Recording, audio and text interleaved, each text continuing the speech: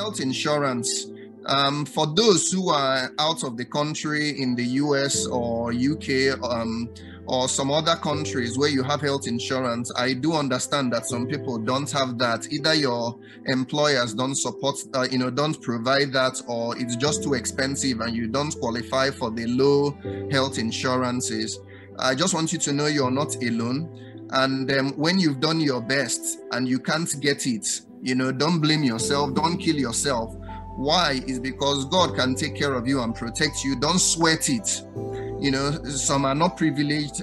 It's a good idea to have, but you can trust God for divine health if you don't have it.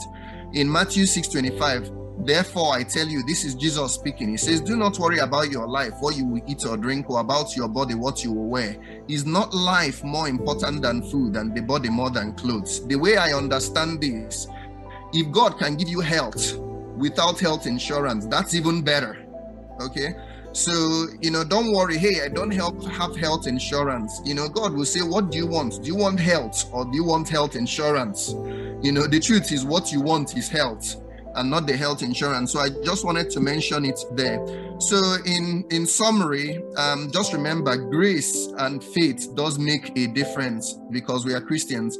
General statistics don't apply to us as believers. As I already mentioned, God has provided healing and supernatural abilities. We have grace, and that grace can help us function beyond. You can even get exposed to some things and nothing happens.